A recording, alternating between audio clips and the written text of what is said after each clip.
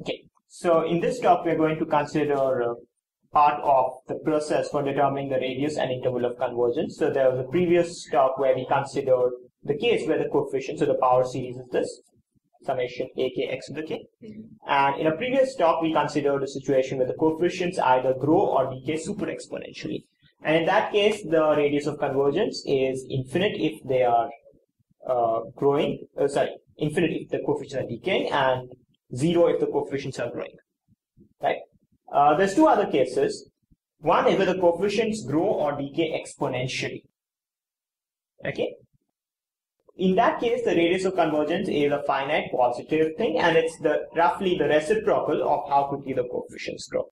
This number, the lim sup, roughly describes the exponential growth rate of the coefficients, and the reciprocal of that gives you the radius of convergence. So if the coefficients are growing, then the radius of convergence will be less than 1, because the reciprocal of something bigger than 1. And if the coefficients are decaying, then the radius of convergence will be greater than 1. Okay? So, but right now we are going to consider a simpler situation, not really simpler, but just so we don't have to worry about the exponential growth rate. Situation where the coefficients grow and or decay sub-exponentially. What that means is that they actually, there's nothing that the coefficients are not growing or decaying exponentially at all. So this lim sup, what would that be if there's no exponential growth or decay happening? What should the lim sup? I'm not sure. Well, just think. So if it's just a polynomial or something. Well, exponential growth would mean the lim sup is bigger than 1. Exponential decay would mean it's less than 1, right? Mm-hmm. So if it's actually sub-exponential, then what would happen? The lim sup would be 1. Would be exactly 1, right? So if you just had ak as a polynomial, then when you raise a polynomial function to the power 1 over k, it's sort of not growing fast enough to actually give you something bigger than 1, but it's not decaying, so it's not giving something less than 1, it'll just give you 1. So whenever the coefficients are purely sub-exponential, there's nothing exponential or super exponential about them, the radius of convergence is the reciprocal of 1, which is 1. So the radius of convergence is always 1, right? Good. So what's left? We found the radius of convergence. Anything more to do in the sub-exponential case? The interval of The interval of convergence, which means we have to figure out what do we have to figure out? What 2 points do we have to think about? Endpoints, which in this case, because the radius of convergence is 1, are just the numbers -1 and 1. Okay, assuming you're centered at 0. Okay. Now, how do we figure out what happens at -1 and 1? Well, you can just try plugging in the values, right? Mm-hmm. The camera cannot see you nod. Okay. So, yeah, okay. And for this, there's actually a test we considered called the degree difference test, which resolves some of the cases. So consider a situation where the coefficients are just rational functions in K. Okay. In that case, what happens when you plug in x equal to 1? Let me write that down. So this is sort of for this case, right? So when x equal to 1, what do you get? What summation do you get? Just the summation of these rational functions, right? Mm-hmm. And by the way, when we're trying to figure out convergence, we don't really care where the summation starts, whether it starts at 0, 1, 5, or 50, right? Mm-hmm. So I'm sort of being a little loose here. I'm not caring about where it starts. What about x equal to -1? What does that give you? -1. Is this here in the camera? Yeah. To the kth power times the rational function. Okay. Now the degree difference test, we had one thing for just the summation, we had another thing for this, right? Mm-hmm. For just the summation, what was the condition for it to converge? The degree difference between Q and P has to be greater than 1. Strictly greater than 1. And what was the condition for the signed thing to converge?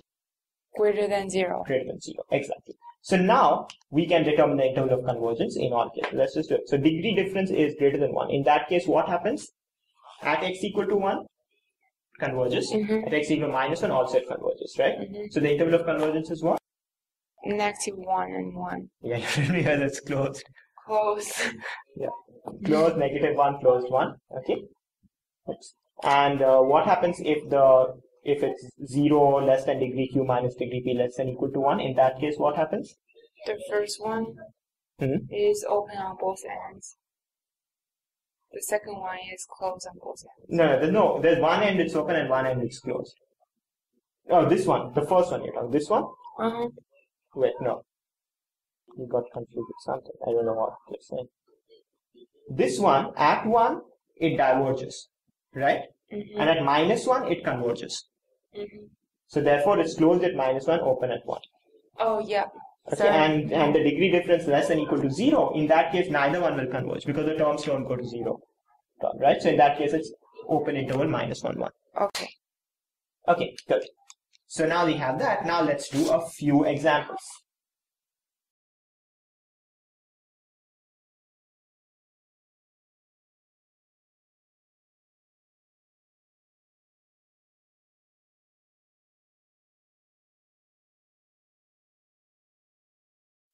Okay, so let's have these examples. So first of all, let's look at all these examples. Are all of them situations where the coefficients are sub-exponential?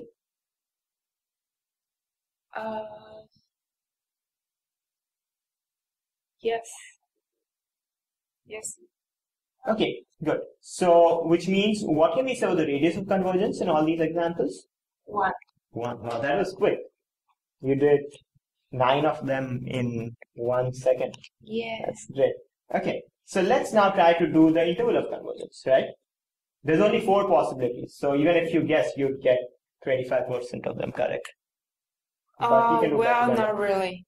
Because I'm not guessing randomly. If I understand something wrong, I'll probably guess all of them wrong. Okay. Well, I hope we get all of them right. Okay, so let's look at the first one. What's the degree difference in this case? 1. Okay, and so what can we say? Which case do we land in? It's closed on -1, open on 1.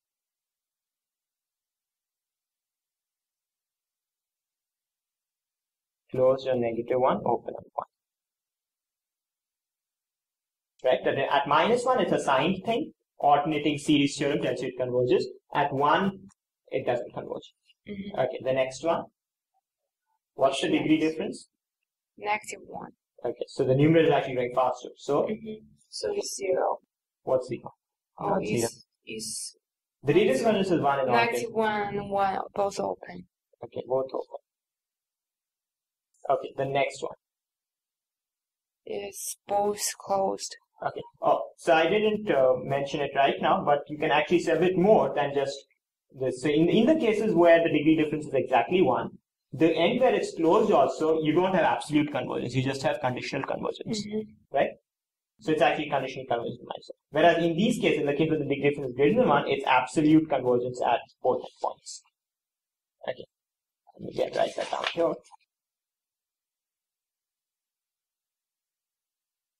So it's absolute at endpoints. It's always absolute in the interior. In the interior of the interval of convergence, it's always absolute in all situations. But at endpoints, it may be absolute or conditional. We don't know. In this case, the degree difference greater than 1, it's absolute at endpoints. Here it's conditional at -1.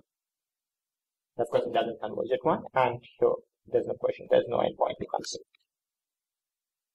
Okay, great. Let's look at the fourth one. What do you think about the fourth one? What's the degree difference?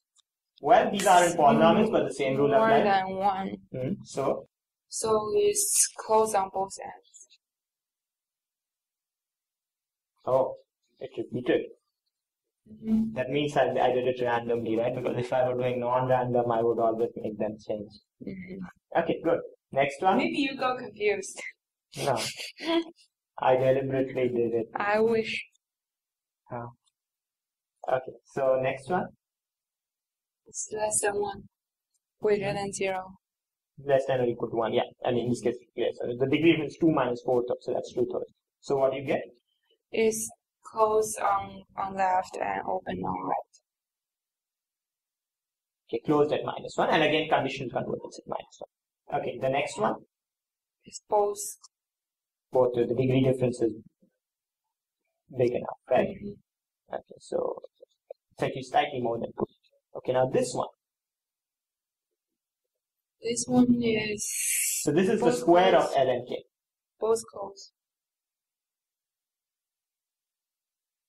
Why? Because the degree difference is greater than... Oh, you were not sure. Yeah, it's not clear just from the degree. It's slightly more than 1, but it's not integrally more than. So you actually have to do the integral last test. Time, it's both close. So it's both close. You have to do the integral test on 1 over K 1 plus Ln K squared. Okay, it'll turn out to be close. Okay, what about this one?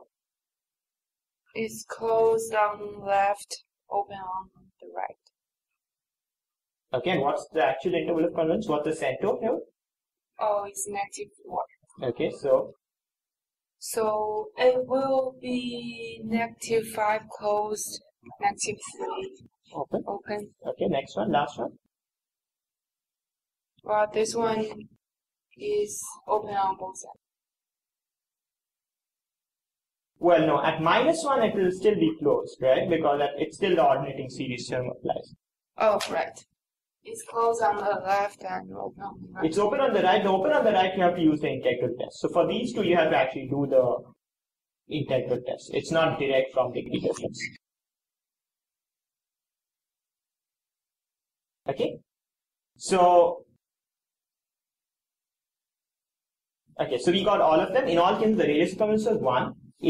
There's only one situation we took where it wasn't centered at 0, and accordingly we figured out centered at it. And the endpoints we used the degree difference, and in cases where degree difference failed, we did the integral test. I didn't do it here because there's another video where we've done these types of examples, but you have to do the integral test if you want to do it. Okay. Okay. Okay, great.